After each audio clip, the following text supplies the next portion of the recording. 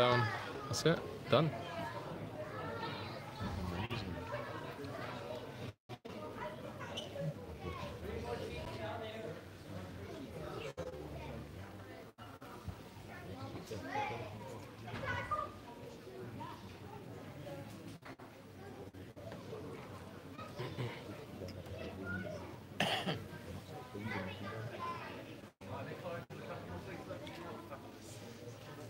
Could you go to YouTube and just see?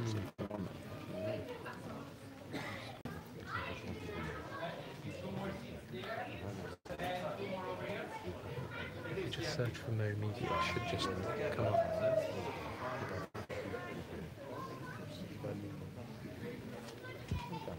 MoMediaTV.com. No. You may need to go into YouTube actually.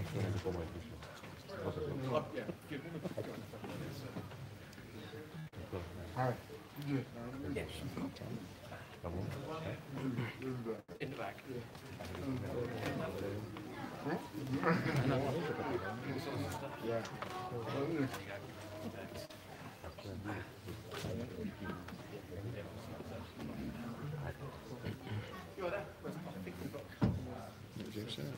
That's the one, yeah.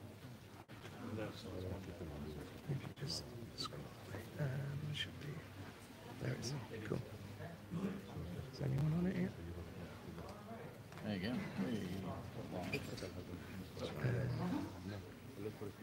Oh, yeah, cool. For watching. At least we know it works. Thank you.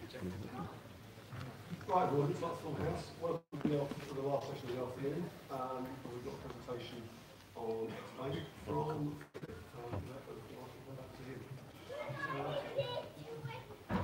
Thank you.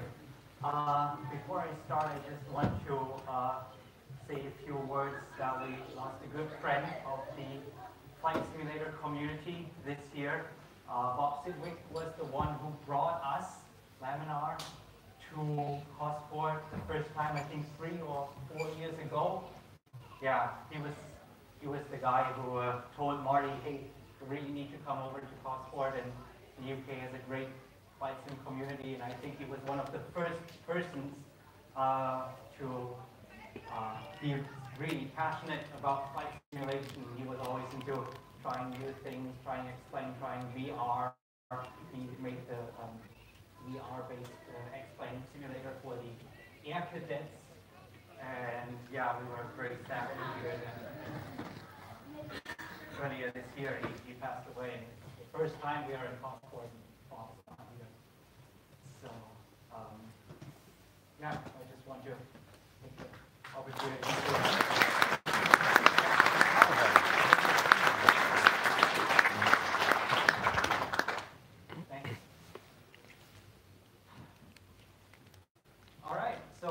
we are Laminar Research, and we, that's on the stage here, Thompson and me, and of course there's a lot more people working in the background. Last time I checked, we are close to 30 people now working on Explain.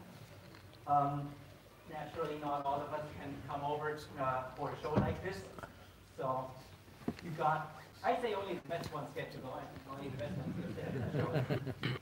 All right, so let me give you a brief introduction to Explain and what Explain is.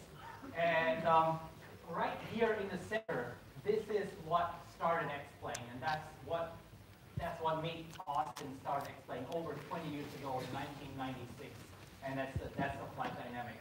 So in 1996, the young Austin Meyer failed his instrument proficiency check because he didn't get to fly an airplane very much. He was a college student at the time, didn't have much money left over to take lessons, and he failed his instrument proficiency check, and he was so frustrated with it that he said, oh, there's got to be a way that I can train for it better at home. And he had some kind of Apple, whatever, old home computer at the time, and he wrote the first version of Explain in 96 in his college dorm room, and he laid the foundation for the flight model that we use until today.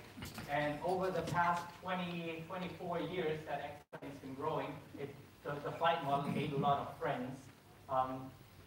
The great external rendering, physics-based rendering that we have in X-Plane 11, which allows for great aircraft, great looking scenery, on the gateway airports, the over 10,000 3D airports with all accurate buildings that come with X-Plane now. The avionics that come as standard in the X-Plane default aircraft that allow you to fly IFR. Then 2 years ago, we got VR, virtual reality, X-Plane to drive virtual reality headsets. We got a great user interface. X-Plane was infamous for being very, very complicated to set up and get going, and I think we solved that in X-Plane with a great new user interface. So recent new friends of X-Plane are the landmark sceneries. We actually started 2 years ago with London. I think London was the first city in X-Plane to gain custom-made landmarks. There's been many more cities since that. FMOD, the new sound system, which allows you to create really cinematic sound effects for airplane in X-Plane. And then, of course, our ever-growing collection of Lego bricks, as we call them, the default objects that designers can use to make those awesome airports. So this is X-Plane and Friends as we ship it. And, of course, X-Plane is open to third parties, so we are very proud to see so many studios bring their content to X-Plane. So, of course, Orbix with True Earth, Great Britain is a recent new addition to X-Plane that looks absolutely fantastic. And then, of course, Just Flight is bringing a lot of their aircraft over to X-Plane, like the Duchess here or the Piper Warrior. I think it's an Archer, Piper Archer. So there's lots of great third-party content that is being created for X-Plane day in and day out, because X-Plane is very open to third parties to create aircraft, to create plugins, to create scenery, airports, and so on. So this is just a small overview of what we have. All right, this is X-Plane as you have it, and I will now talk about what is coming to X-Plane for the rest of the year. So of course we are in the process of 1140 beta right now, and I'm going to talk about all the stuff that is in 1140, especially the flight model. So this has again been a release where we let Austin run wild and do a lot of things in the physics of X-Plane, which I think is what X-Plane really is all about in the end. And a lot of these changes in the flight model came from making real-world aircraft, because Austin has been involved in making real-world, full-scale, with people in it, aircraft designs, and designing this new aircraft led to changes in X-Plane, so that the new aircraft, the predictions of X-Plane, were within the accuracy of the sensors that they have on the real plane. In other words, the errors that came from having the sensors on the real plane were on the same order as the accuracy that the simulation could provide. And then, of course, everyone's been asking, hey, what's the status on Vulkan? I have this great new 2070 RTX graphics card, and it's idling, and my graphics card is twiddling thumbs and not doing much. And yeah, when are you going to do something about that? So yeah, I'm going to talk about that. All right, but first, before I get to that, first up is X-Plane Mobile. So it's a very important platform for us, because it allows us to keep developing the major versions of X-Plane that you get every like 3 or 4 years. And in between, we have all these people working on X-Plane. We really need to do more than just release a desktop version every 3 or 4 years. And X-Plane Mobile allows us to create a lot of technology that is not only used in mobile, but that is also good for the desktop version as well. So this is what X-Plane Mobile looked like when it came out for the original iPhone. Oh, I think it's the iPhone 3G, so that is 2008. So that is what you could get on an iPhone of 2008. So the scenery is kind of math. The instruments are, well, I mean, yeah, they're easy to read, but not very realistic. And the problem back then was you could do you had very little code overlap between what you could do on an iPhone and what you could do on a real computer. And that has changed over the past 10 or 11 years. So nowadays, the code share between the mobile version and the desktop version of X-Plane is close to 3/4. I think by now it's over 75%. And that means for you, how many of you use X-Plane Mobile or Infinite Flight or a mobile flight simulator?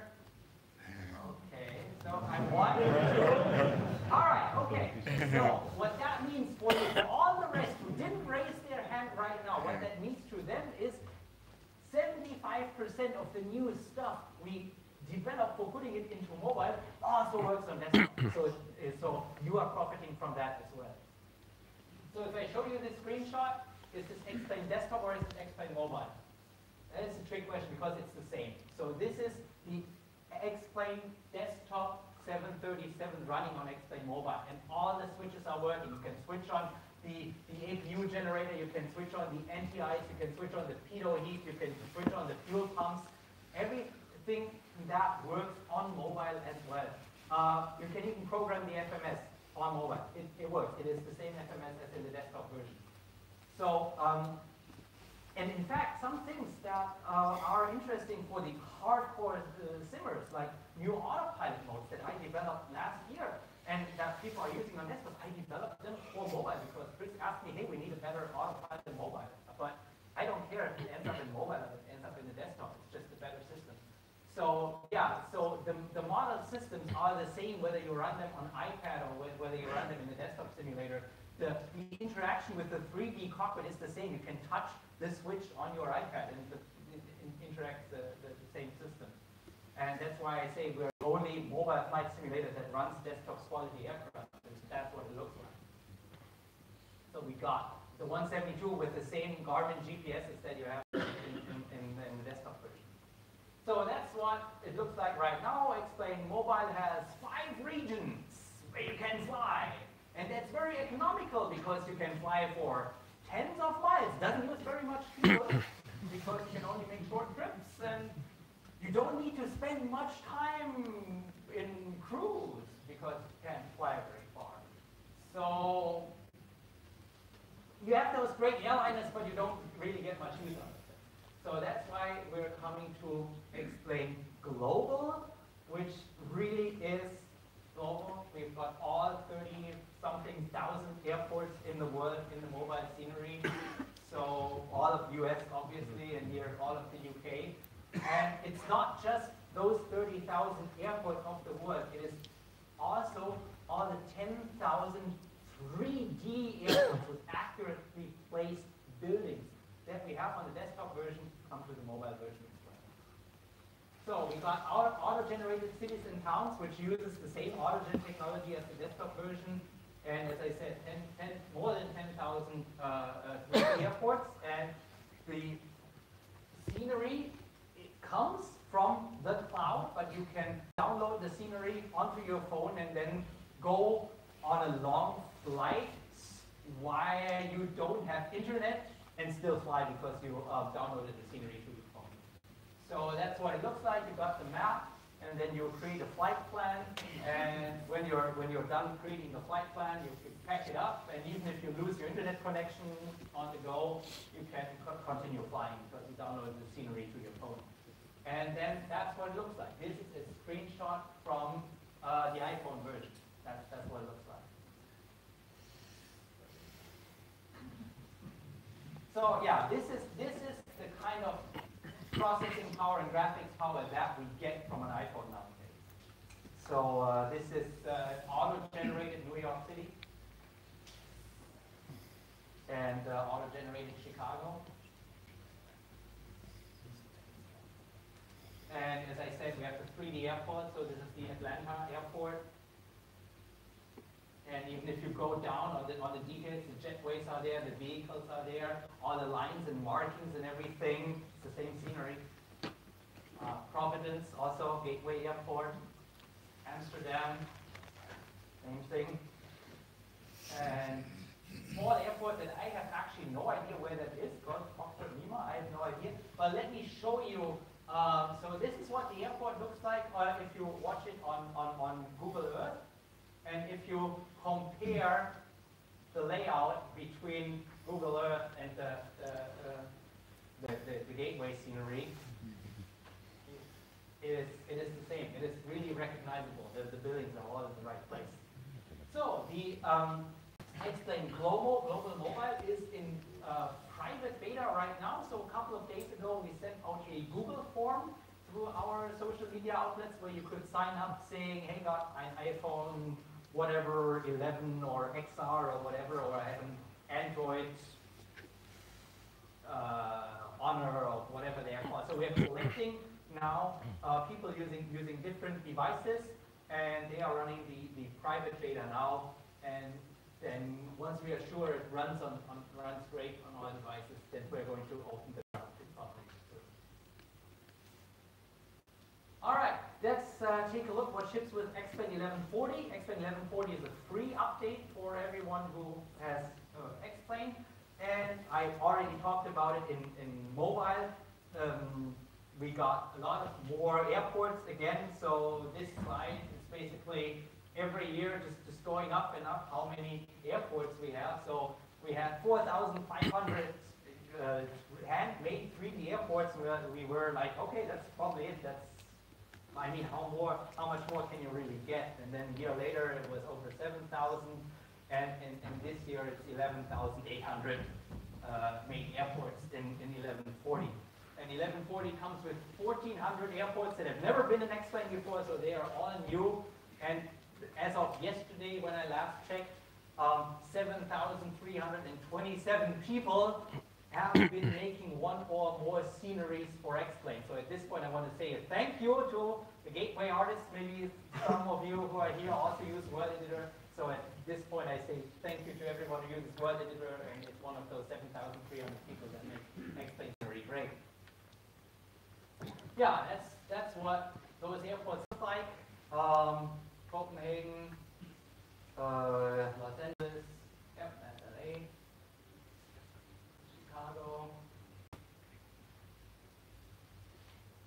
Reno. Yeah, and I think you missed the first one. That one. Which one is that? There you go. All right, you got it. Yeah, that's definitely good. You got it.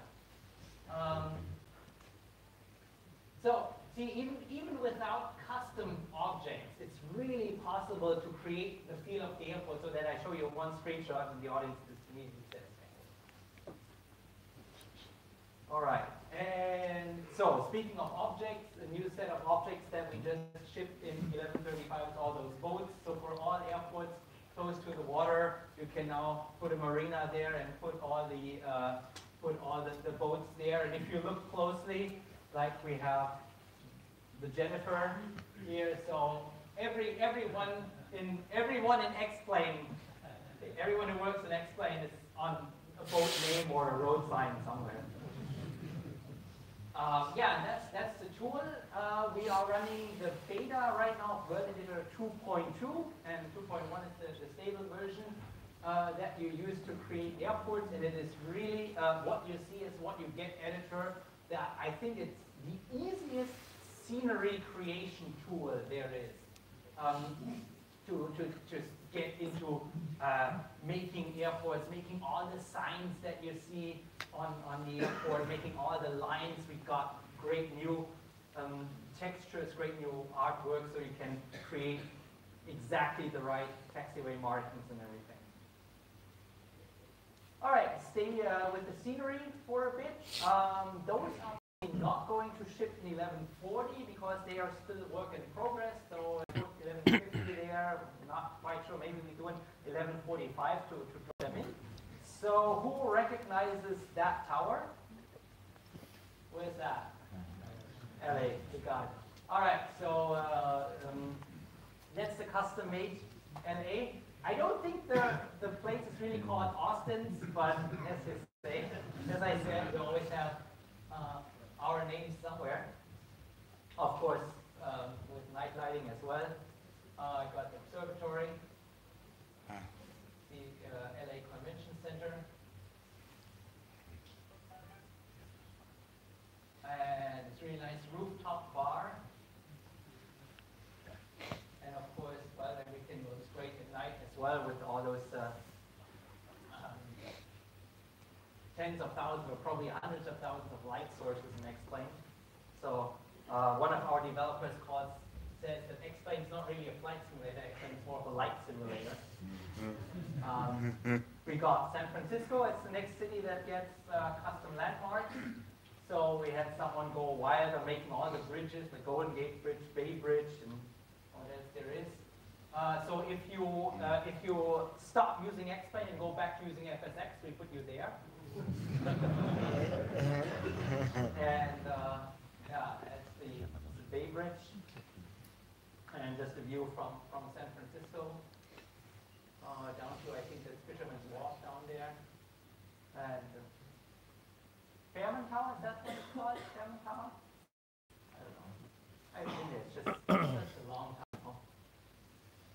All right, so this is all visual. This is all about things you can see.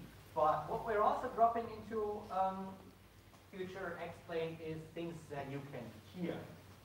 So we got great new aircraft sounds that we shipped this year, and I'm going to give you a preview of aircraft sounds that are going to ship soon. So earlier this year, we made the new sound set for the King Air that we actually recorded not only on King Air, but also on Austin's aircraft, because it has the exact same kind of engine. So we could get Austin to get the engine through all its regimes and take a record of all of that. And yeah, just let me show you. Hope the sound works now. Just let me show you how it sounds.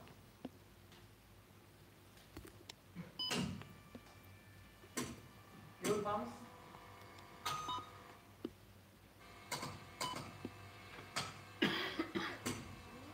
Starter, igniter.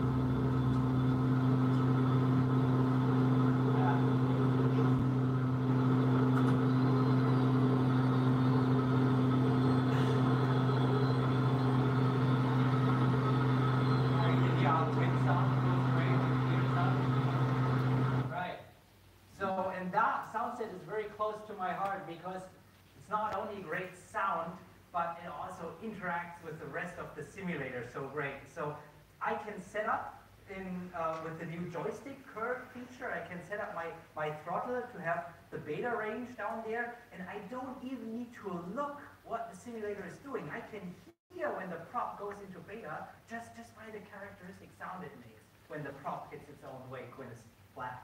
And the sound allows me to just fly by ear. It's amazing. So what we are shipping after this, so this came out earlier this year, and we're not exactly sure when we're going to ship the MD80. And yeah, we put together a quick video just showing all the sounds in the cockpit, and I want you to see that really every single switch in the cockpit has a characteristic sound.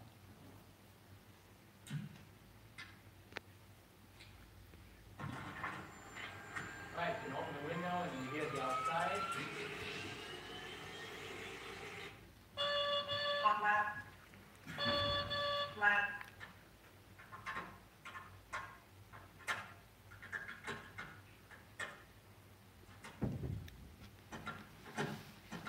You should not do this on the car.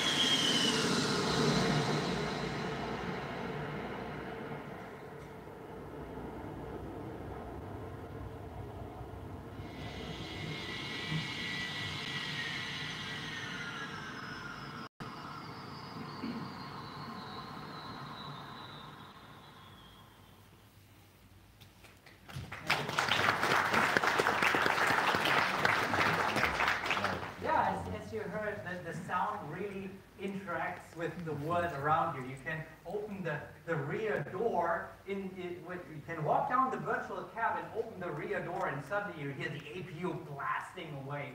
And what's interesting about the MD-82, because the engines are so far in the back, is that in the cockpit, you don't really hear them very much. So it is actually, the engine start is actually not quite spectacular because you can see it on the gauges, and then you hear the air conditioning become louder when you open up the bleed air, but there's really not that much sound from the engines up in the cockpit, unless you open the window, of course. So, and the sound is based on the simulation of the aircraft. So, for example, you heard when you started up the King Air, when you switch on the starter, it does two things. It engages the starter motor that turns the core, and you also hear the igniter go tick, tick, tick, tick, tick, to ignite the fuel as it is injected. And just to give you an idea of what is behind that sound, the ticking frequency of the igniter depends on how long it takes to charge the capacitor that fires off that spark. And that capacitor takes longer to charge when you have a lower battery voltage. So if you start one engine from the battery, it's going to go tick, tick, tick. And then if you start the other engine from the generator of the first engine, it's going to go tick, tick, tick, tick, tick, tick, tick, because it has more voltage. And you're actually able to hear that.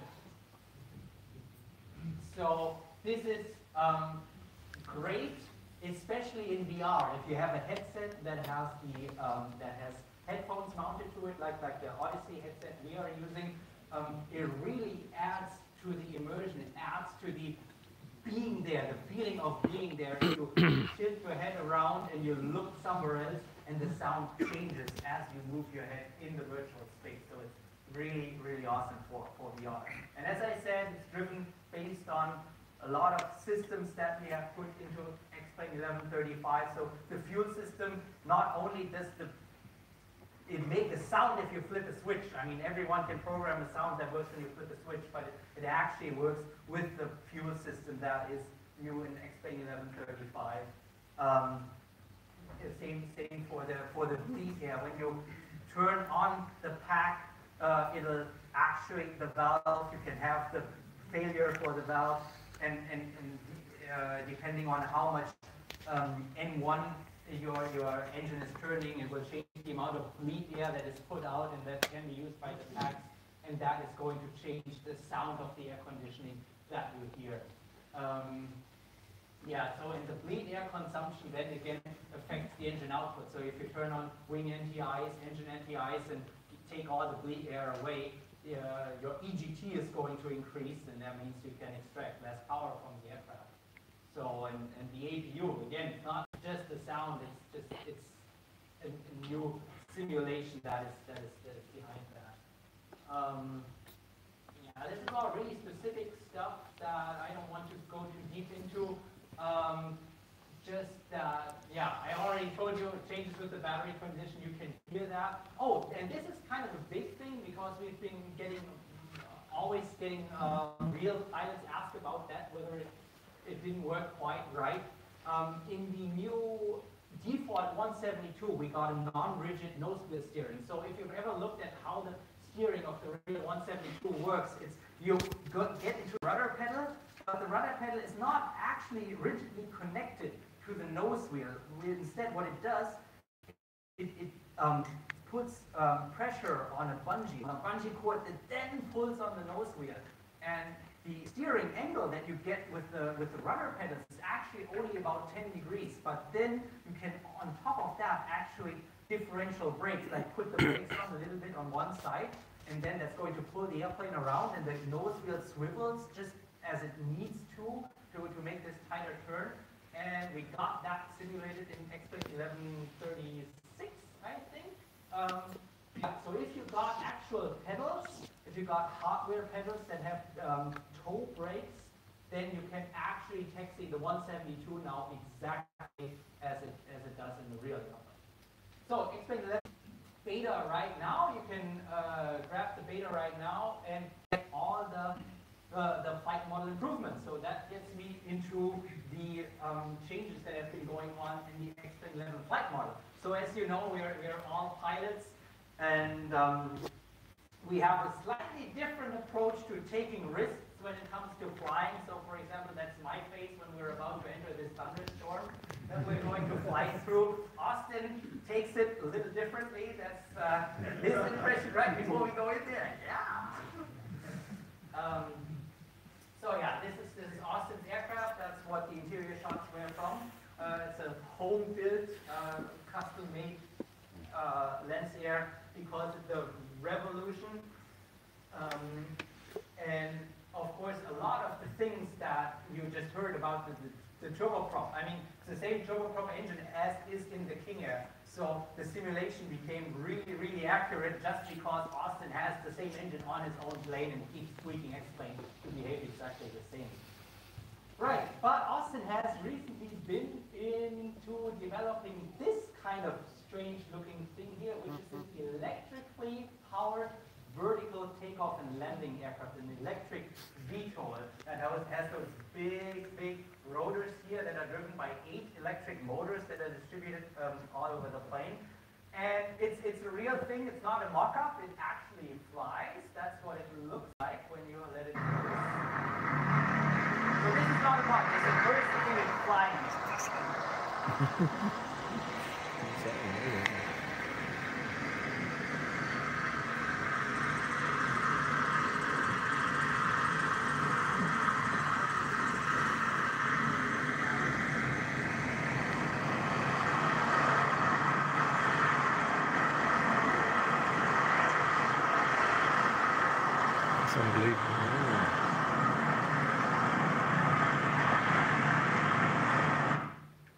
So, and this contraption was developed first in X-Plane, before they started bending any metal and screwing any parts together and starting to build electric motors, it was first built in X-Plane to prove that it could be done, and then they threw that together and compared the results that they got from the real thing with what they got from X-Plane, and then they started,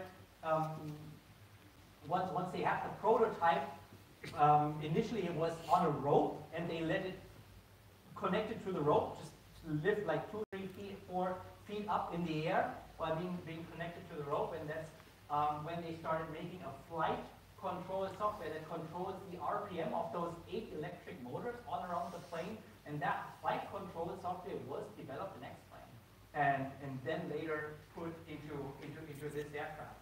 And during the development of the EVA electric VTOL, of course they discovered things that X-Plane didn't quite do exactly as the real thing turned out to be.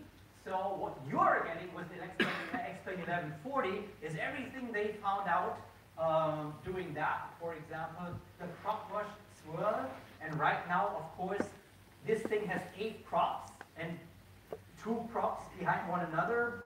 So one prop sucks up the air that already has the swirl from the prop that's above it. So a lot of work has gone into the interaction of parts. So we always say the X-Plane flight model is perfect.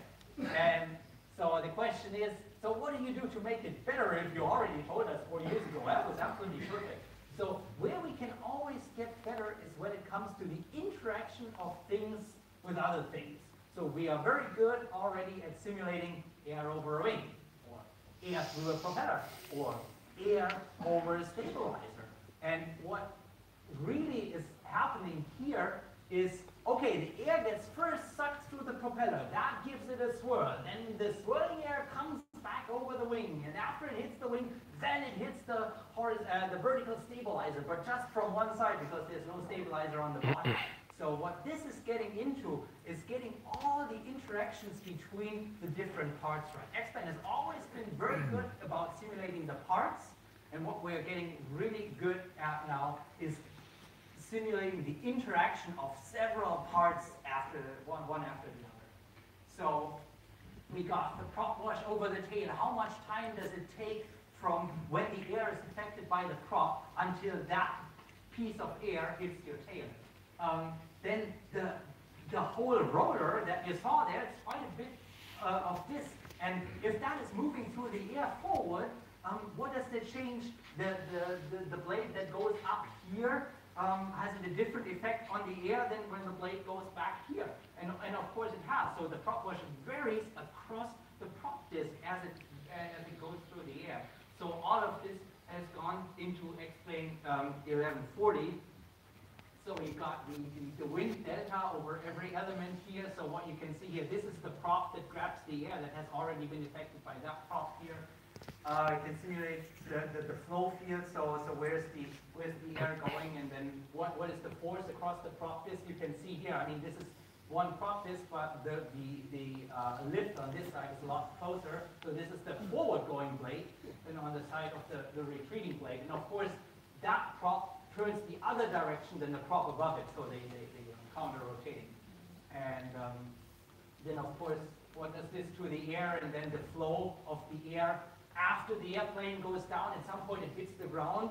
Then what happens when this air hits the ground? Well, obviously, you are in ground effect, and that changes the lift. Yeah, when you're flying close to the ground and your downwash hits the ground, what that gives you is higher lift and lower induced drag. So all of that, it's a crazy concept, but what you can take away from it, it makes your X-Plane better. That's, as far as you're concerned, the job of this thing is to make you a better simulator.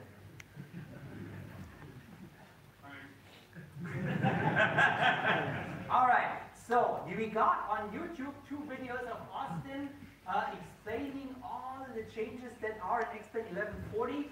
They are kind of technical, and then he starts to talk about sine and cosine and algebra and math. So I'm not going to play those videos for you.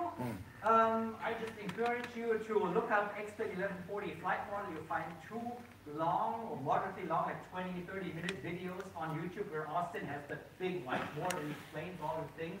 So just as an overview, what we have in the 1140 beta is we have wake turbulence. So the AI airplanes that fly around in X-Plane's world now leave a wake turbulence. So you can put on flight model control and the flight model visualization, and then as an AI plane goes by, you can see the wake that it leaves, those two rotating air masses that it leaves behind. And when you're with the user plane, you hit this air mass, it is not it's not binary, like, oh, you're in the rotor or you're out of the rotor. No, part of that moving air hits part of your wing, and part of your wing is dipped down or flipped up as you hit this moving air.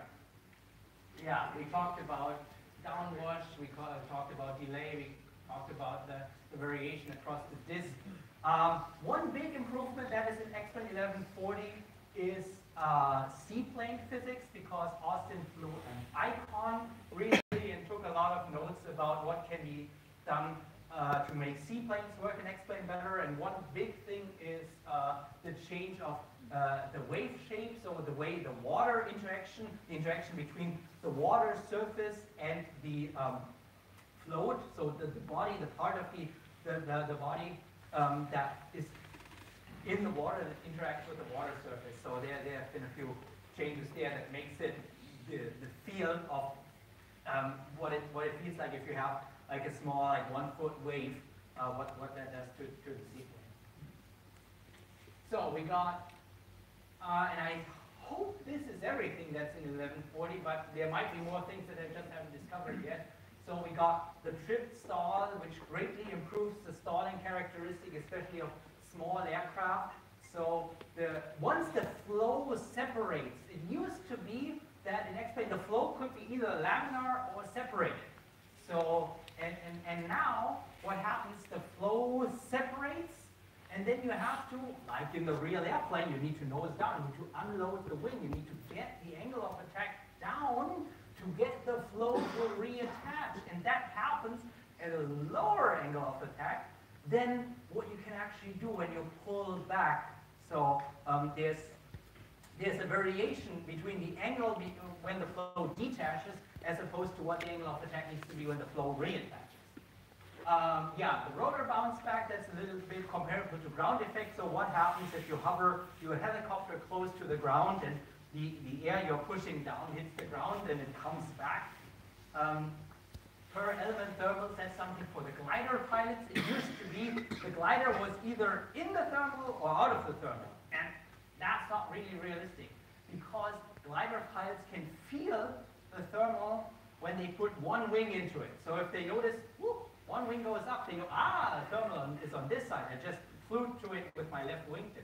And X-Plane now does exactly the same thing. X-Plane has the randomly generated thermals, and you can actually feel them because it's not the airplane going through it, it's each and every single element of the wing that can be in the thermal or out of the thermal. Yeah, vertical wind profile, that's something that came out of a wind turbine research paper of all the things. So what does the wind profile look like as you get closer and closer to the ground? So where's the wind measured? And the windsock has a standard height. I think it's 6 meters.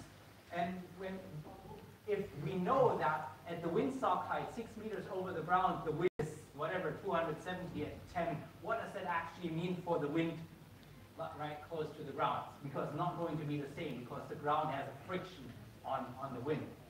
Yeah, exhaust thrust in turboprops. Of course, the turboprop engine turns the big prop that shoves a lot of air backwards, but it also has an exhaust flow, and that exhaust flow actually contributes a bit of thrust, and that's now also simulated. Yeah, wake turbulence, we talked about that. The transition from subsonic to supersonic flight has been improved. Supersonic planes that are area ruled, like the T-38, where the fuselage gets narrower, and where the wings are attached to preserve the cross-sectional area. That's called area ruling the plane. That's now something you can do in PlaneMaker. Yeah, we got better simulation for T-tails versus double tails. We talked about improved seaplane physics. Yeah, of course, the plane that Austin constructed here is electric. So, of course, it's like a Tesla. It can do electric regen during the descent. When you're just flying forward, the air is turning the prop to actually get regenerative braking that way. And so this is the environmentally friendly part, and this is the part that is not so environmentally friendly. So if you want to burn lots of fuel instead, you can use the improved afterburners reheat in X-Plane 1140. Yeah, as I said, that's the video with all the math explaining all what I just said, but in much, much greater detail. And if you want to spend 30 minutes learning about it, go on YouTube and look it up. All right, so this is the end of X-Plane 1140. So all the flight model improvements that I just talked about are in 1140. It's a free update. So everything in this presentation, including the stuff that comes now, will come to X-Plane 11 as a free update. So we've heard about Vulkan and metal, and everyone's, when are we going to get it? Is it there yet? Can we get it? So this is what the Vulkan porting checklist looked like at Flight Sim Expo last year. That was kind of the things that are done, the things that were missing. Happily, the to-do list right now looks pretty much like this. So all of those big animals are done.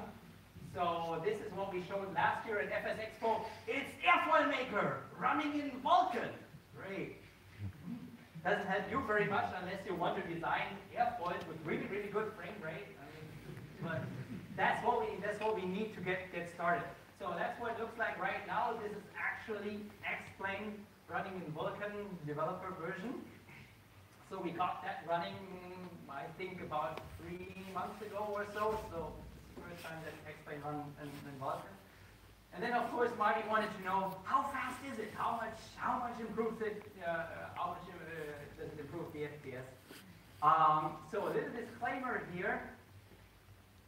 If your GPU is the problem, if your GPU is from 1998, like this one, Vulkan is not going to make X-Plane faster. Vulkan is about putting to use the modern, good, big GPU. So if you have a 1080 Ti or an RTX 2070 or RTX 2080, if you have a good GPU right now, that GPU is pretty bored by X-Plane. X-Plane can't really make use of it. And Vulkan allows us to put those GPUs to work really. But it's not going to make your 8-year-old GPU suddenly perform faster. That's not what it is. So the transition from OpenGL to Vulkan looks a little bit like that. OpenGL is a very, very long spec and a very, very elaborate driver that tries to do a lot. But we don't know how fast it is. When we ask it to do something, it says, all right, I'm going to do it, but we have no idea how long it's going to take. So Vulkan is a little bit different. Vulkan is a very small spec in a very, very thin driver sheet, layer, and same thing for metal. And they have very, very narrow things they need to do. And for everything we ask them to do, we know exactly how long it's going to take. So we need to do more work in X-Plane, that is true. But since we have total control over how long everything takes, it's still a net win. So how far is it? So we got an Nvidia 980, 980. So it's like 3 generations ago. So it's not even the super latest Nvidia. And we got low, high, and extreme settings. So extreme meaning really all the sliders all the way over to the right.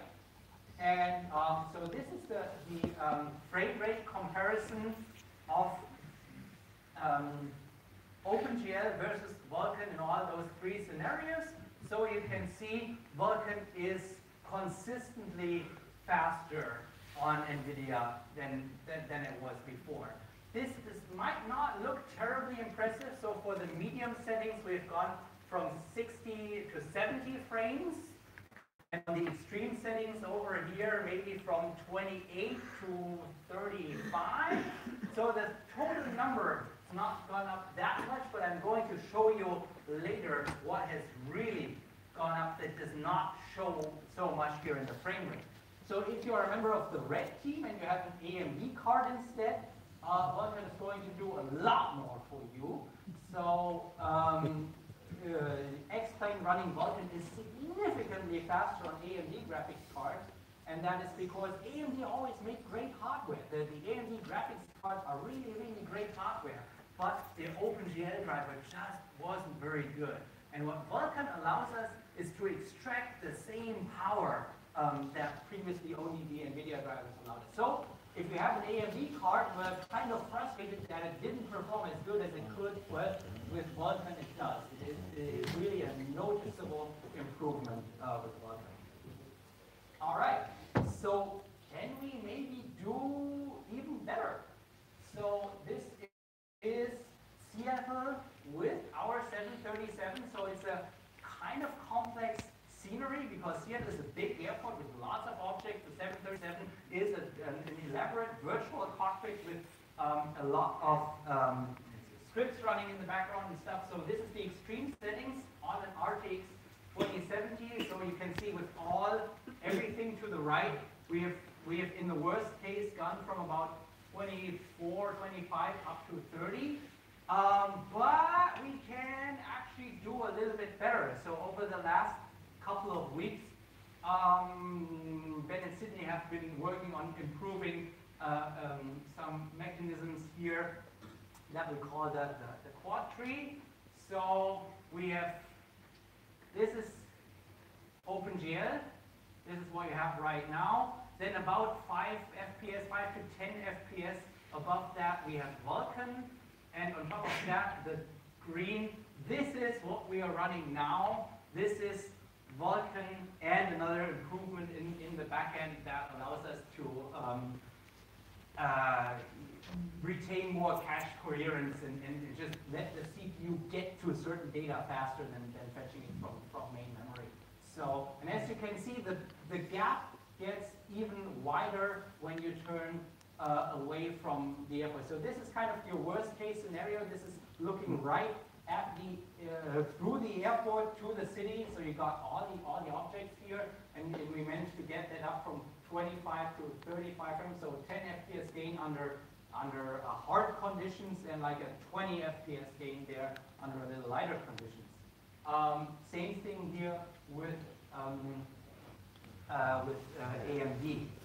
All right, and if you are a member of the Mac team, you are probably wondering, well, does Metal do any better?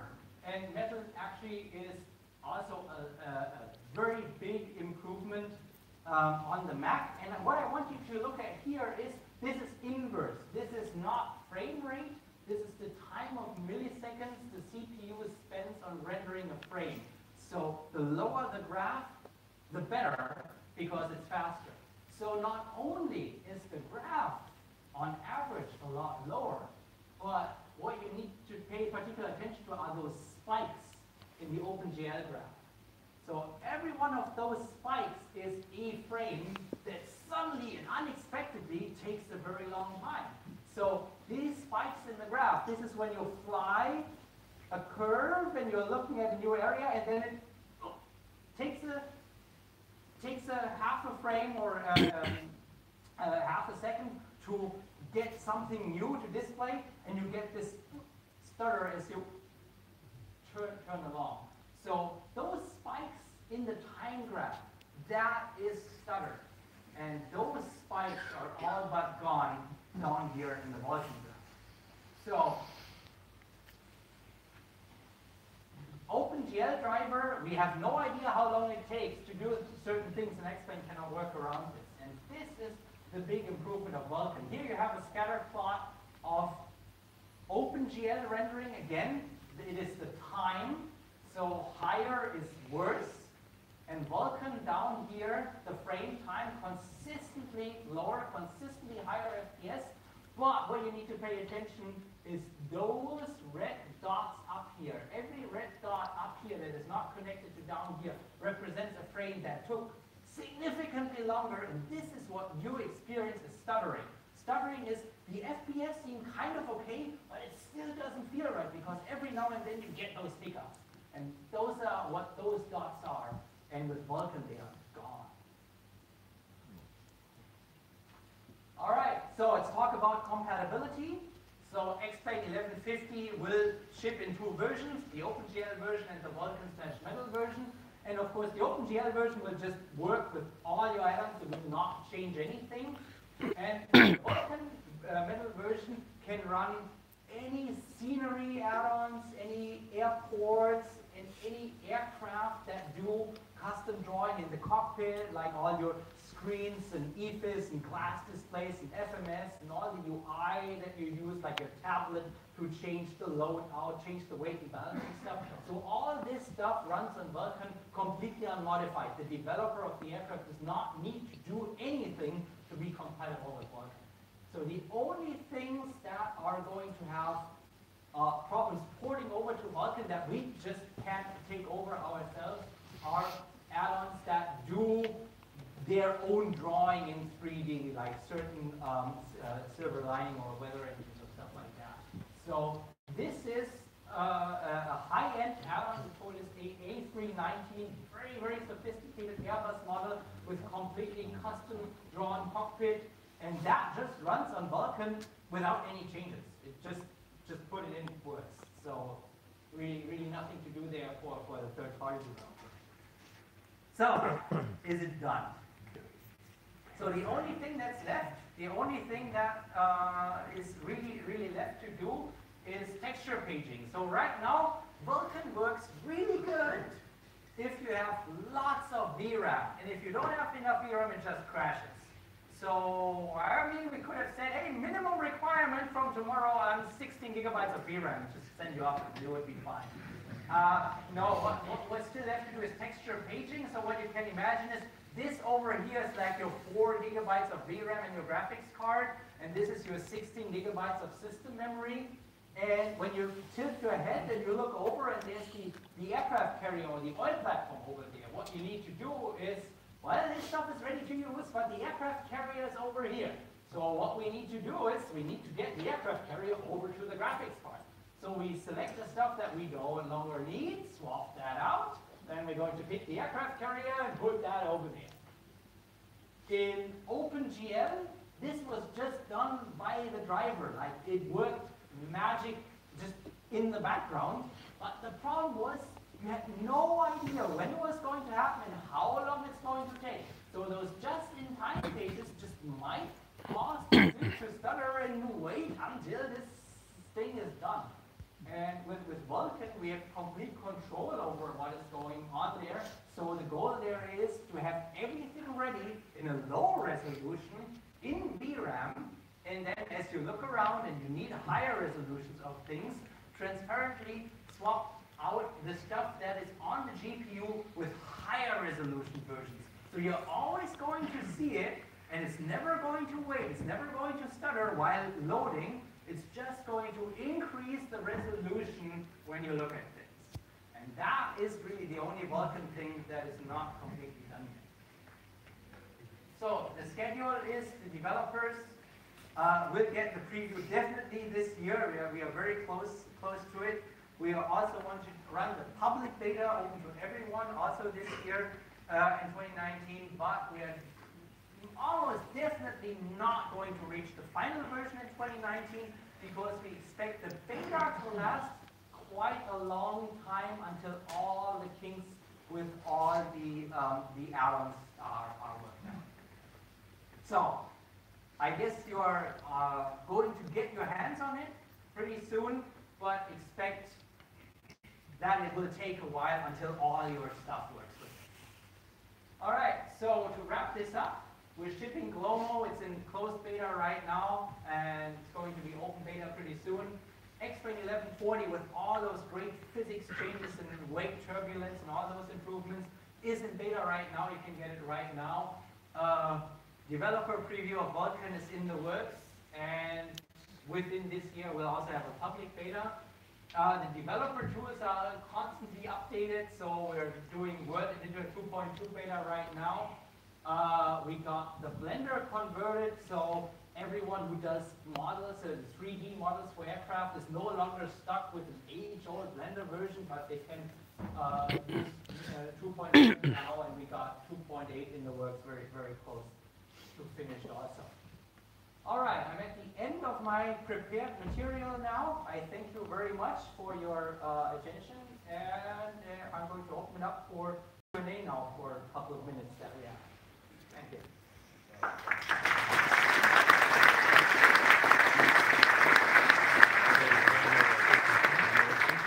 All right, I got a hand over there.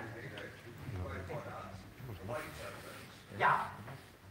Is that only with AI tracking you add on this in, or does that represent FSL, by the edge?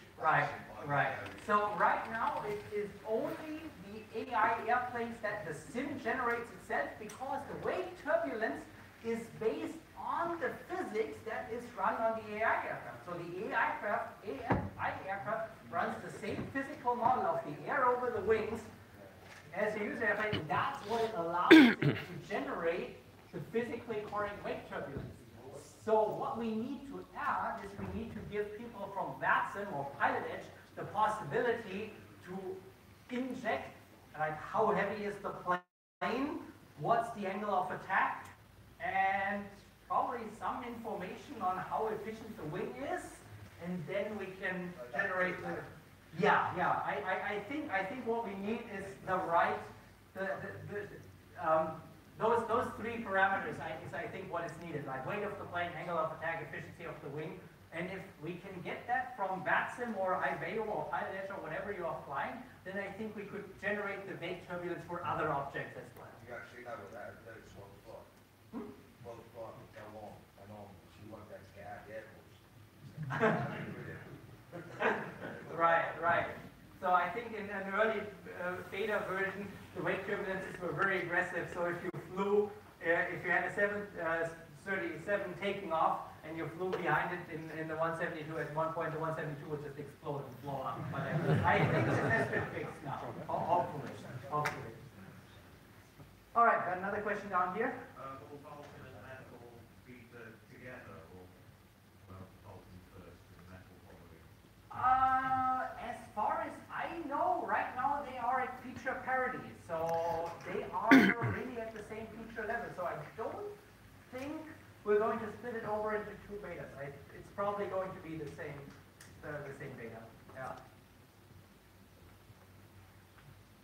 All right. More questions over there? Yeah, yes, please. Will it support SLI? That is a question I can't answer because I don't work on the Vulcan port. I don't know. You would have to ask Ben. All right, back there.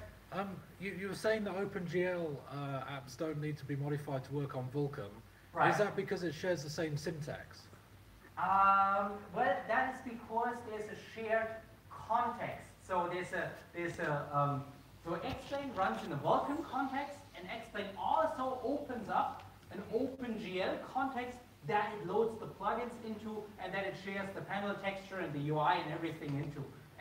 So the everything that happens in 2D, like all of the things on the panel, the EFIS, the glass display, the nav display, all of that stuff happens in an OpenGL context that the plugins run in. And that is connected to the Vulkan context of Xplane. And it works well. As I said, as long as the plugin is drawing in 2D, it just works without changing anything. All right, question? Flight model improvements, will those require the experimental flight model checkbox, or are those going to be just in other important? So the goal of the flight model changes is to not change existing planes that don't have the box checked, right? So if you have a sophisticated add-on that absolutely was tuned to the numbers on the old flight model, then 1140 will not change anything. If it does change something, it's probably a bug, and we want to know about it. And to get the new effects from the helicopter, the rotor bounce back, the downwash, the delay downwash, then you need to check the box for experimental flight model. So our recommendation is for third-party developers to start running their things internally and testing it on the experimental flight model to see what they need to tune. But for the end user who is flying a sophisticated add-on, they should probably not just check the experimental flight model because the add-on might not be ready for it. Okay, I think that wraps it up. Thank you so much. Okay.